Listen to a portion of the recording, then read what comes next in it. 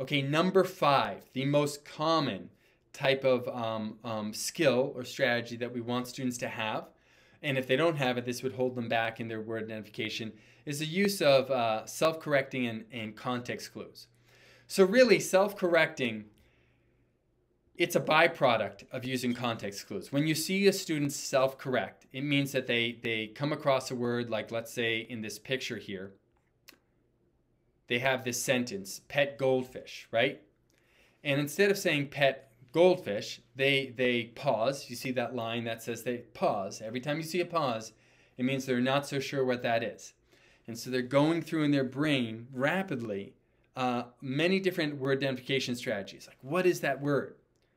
Now, they don't get goldfish in the beginning. They say pet, pause, goalish. And what happens in their head, when you see that C there, it means they fix it. They go goldfish, right? That means self-correcting. Now, self-correcting isn't a skill, it's a byproduct. It's a byproduct of them going like, pet goalish doesn't make any sense. And so their mind and the wheels in their mind turn, and it says it doesn't make any sense. So they start to look for context clues. Those are surrounding words that help us make sense of a miscue. So I'll say it again. A context clue, or more specifically, a semantic context clue. These are surrounding words that help us self-correct a miscue that doesn't make any sense. In this sentence here, pet goalish doesn't make any sense, but pet goldfish does. So the word pet, I'm trying to match it up with the camera. The word pet is our semantic context clue.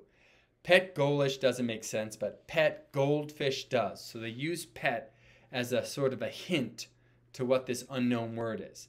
So that's a semantic context clue. And there's other things like syntactical context clues. Those have to do with grammar clues.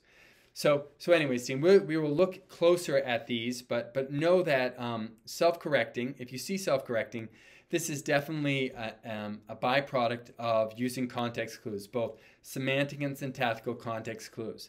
We'll take some time, look a little deeper on this, but you should know that this is very common on these open response case studies. On your essays, you'll see a lot of self-correcting. And anytime you see that, it means that they're probably using some type of context clue to identify the unknown words. Okay?